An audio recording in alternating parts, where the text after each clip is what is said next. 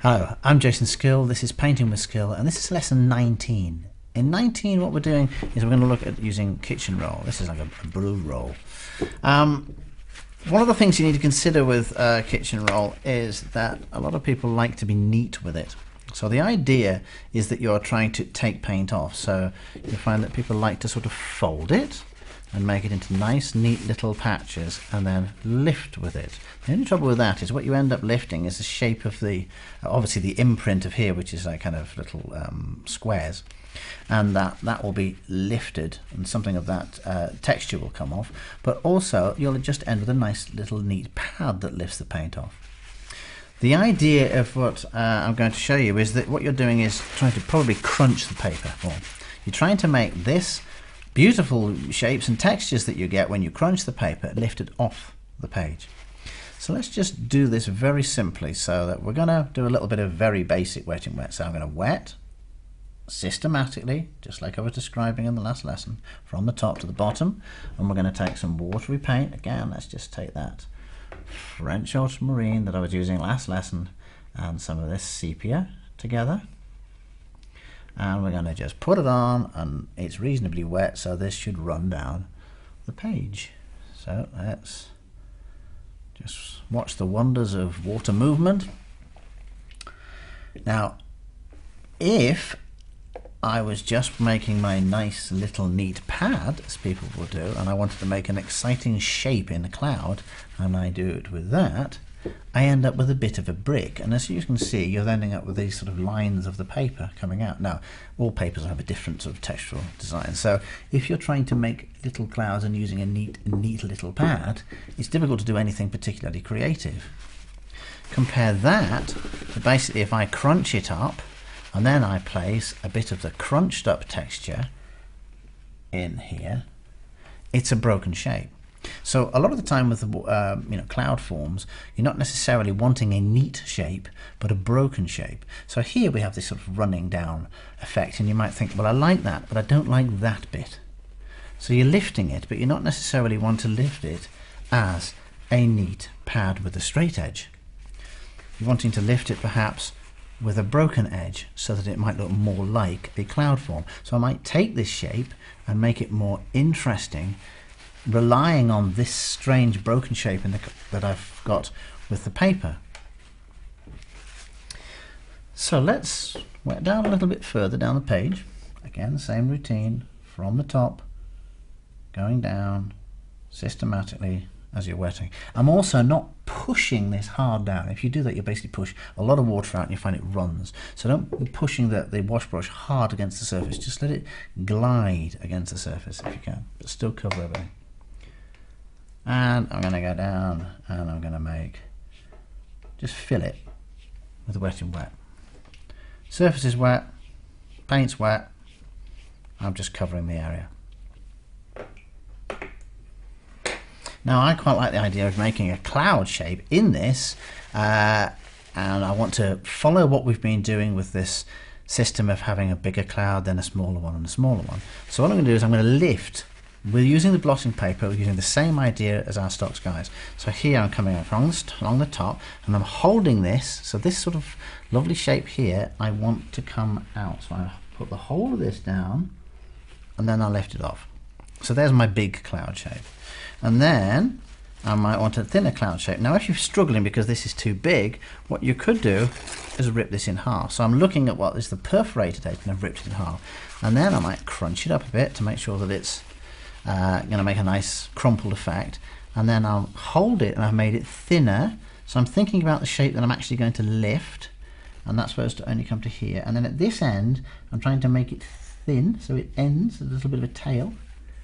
So I made that one, and then the last one, if you remember, was even thinner, so I might think, well actually I need this even thinner, why don't I rip it again, and then when I offer it crunched, I might need to almost roll it. So I might think, well, it's difficult to crunch at that side, so I'll just literally roll it and hold it a little bit twisted, hold it at both ends so it doesn't untwist, and then I'll just rub my finger along it, and then I've got my larger cloud, my slightly smaller cloud, and then the thinner cloud. So I haven't actually really painted a cloud as much as lifted the cloud. So you might find that the The wet and wet is great for just putting the colour on quite quickly, and then the blotting out, and that's what this is referred to often, is that you're blotting out the colour, right, or lifting it out by blotting with cloth or paper, is a very creative and interesting way to paint. And that part of the beauty and the fun of it is you never quite know what's going to happen. You're hoping that something exciting will take place because of the shapes that you've got here. Now, what often happens is you'll show people this, and then they will follow what you've said, wetting it carefully, and then they will put the colour down the page. So let's put some of that colour down the page, just so we'll fill it, just have the fun of filling that space with some colour and see what it looks like. And the neat people, right, those that like to be neat and tidy, will find it extremely difficult to control themselves. So they may think, oh, I need a smaller bit, I'll take this and I'll rip it down, and then they will nicely fold it into a shape, and you see them trying to be just a hint creative, but still putting on a nice neat pad. And then they'll leave a space, and then they'll put like a nice neat pad and a nice neat pad. And they often look like little sheep, okay, or just like a set shape that they repeat. So try, as I said, to think about this as a creative thing that you're twisting and turning and creating with. If you do insist on putting it down in little pieces, then think about perhaps moving your hand. So maybe you'll crunch it a little bit, and then you put it down, and then you maybe shift the angle of your hand and place it and move across. That will make a different effect. But as I say, it's probably better a lot of the time to think right the way across it. So yes, you could follow the stock sky format, but it might be that you're better to just think, right, actually, I'm just going to dare to hold that and put that all the way across in a line. It's often more creative to make the stuff look like it's basically flowing across the page in the form of a sky. Now, one of the effects that a lot of people enjoy doing, although it's quite tricky, I have to say, unless you're a little bit practiced with it, is that you paint with you paint your wet and wet on, as I've done here. Put the page, wet it, just get used to the flowing of the paint down the page. And then you take a sheet and you rip it from one end to the other, and then you turn it. So what I'm doing here is I'm holding that with my hand and I'm turning, and I see I sort of nip it, turn it, nip it and turn it, nip it, turn it, nip it, turn it. Some people find it easier to sort of go like this and hold that maybe and spin it this way. It's not actually a very pleasant feeling making sausages, I have to say. But the idea is that you're making thin sausages. And then one thing that I've tried to do over the years is to basically put the sausage bit in my hand and make it come out so that I can pull it like some kind of magician pulling out a hanky from his sleeve that seems to never end. I hold that and I hold this end of it, I put my finger here and I basically can draw across and pull it up. And if you first of all just practice straight lines that way, that's quite a good way of kind of steering. And then what you could try is maybe slightly curving the line. It's harder to do. Put it on, you curve and lift. Now you'll find after a while that this will become absolutely sodden, as it does if you just keep repeatedly placing the kitchen roll on the page. So when you've done enough and it's become dirty, use either the clean bit that's left or make another sausage. If you're going to do a number of sausages that you're going to need in your picture making, then make sure that you've done that before you've put the wet and wet on. Otherwise you'll find that it'll start to dry on you and you'll be sitting there making sausages with the kitchen roll and the whole thing's dried out. You've missed the boat. So you've got to prep this sort of thing ahead of time. Make sure you've got the kitchen roll, make sure you've crunched it, all that stuff before you put it on the page, because if it's warm you don't have that long to do some of these effects. Okay, I will take this off now and we'll stick another piece of paper on. But I think with the magic of camera, we'll just let that happen with a lovely wipe between one or the other, rather than you watch me do it.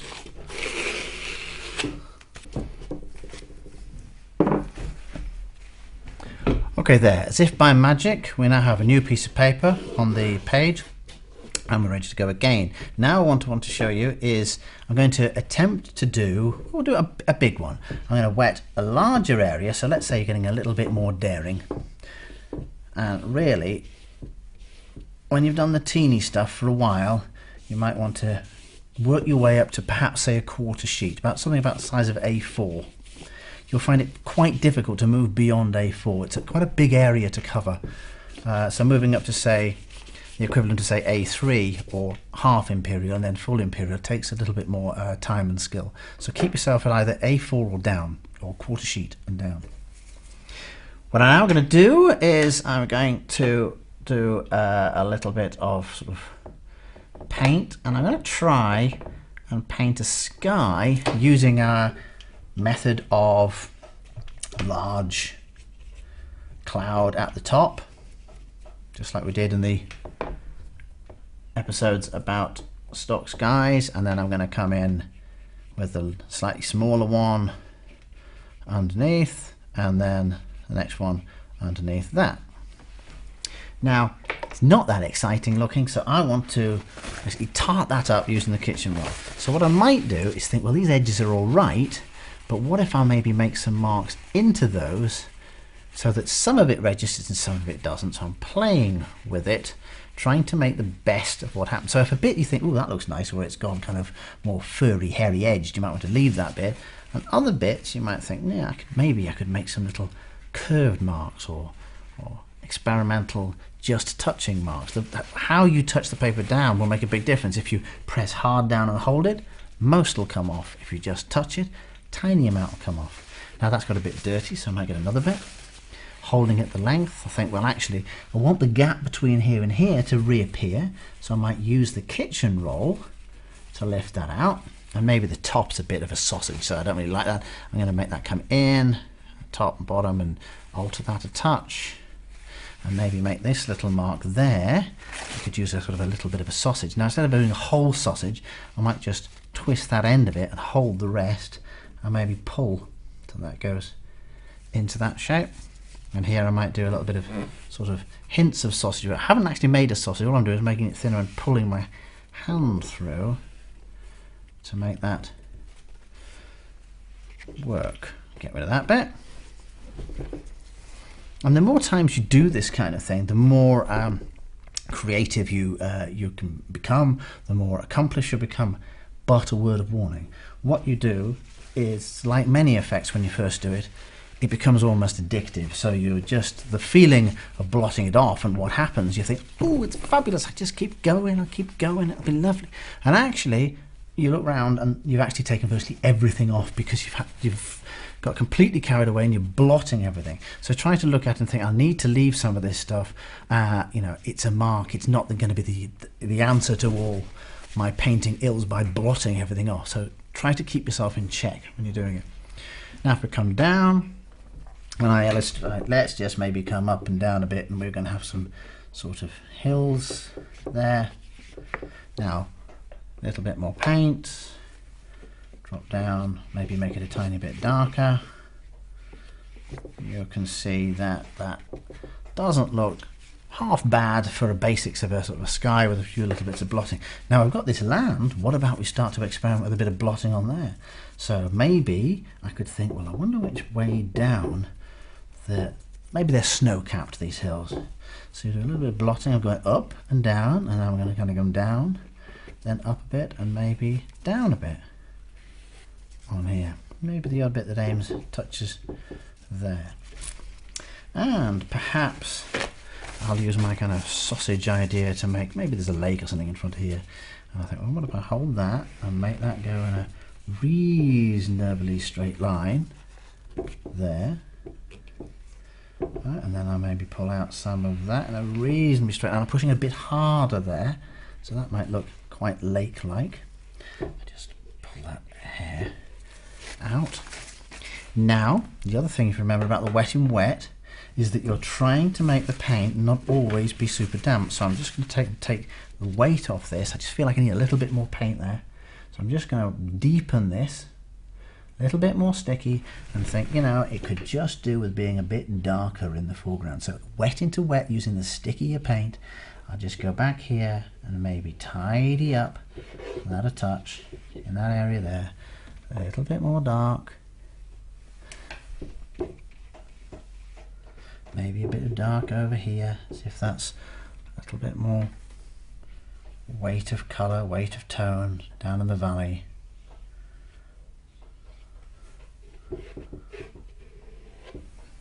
And you can see how quite quickly the wet and wet can make some rather wonderful effects that look like you've done an awful lot of work when actually you haven't. And it's a lovely kind of soft focus effect.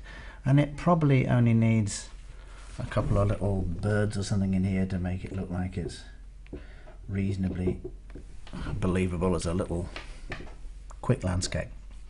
Quite a good little trick to do maybe a little bit of bird in, or a hint of a posts are good. Let's put a couple of posts in. It just draws your attention. Maybe make one slightly taller than the other. It's just something that your eye focuses on against all of this soft wet in wet effect. In the next video, what we'll do is we'll have a look at pulling a lot of this stuff together, and we'll try and do a little bit of a beach scene, which is going to be wet on wet and wet on dry, and kind of the culmination of many of the things that we've been looking at in the previous videos.